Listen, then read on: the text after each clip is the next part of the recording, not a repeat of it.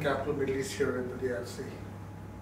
I think the fact that we don't overpromise, we deliver what we said we will deliver, and that's how we get people to come and talk to us whenever they're in difficulty.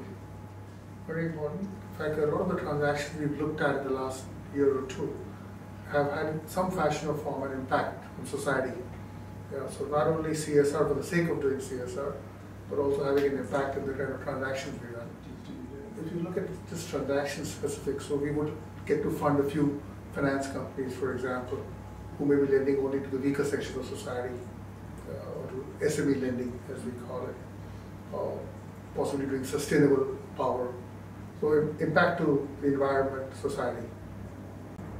I think what I said earlier, reliability and doing what you promised you'd do.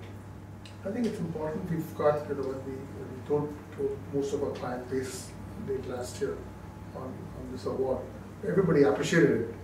Yeah, so it was quite interesting the kind of feedback we got. So I suppose it is important.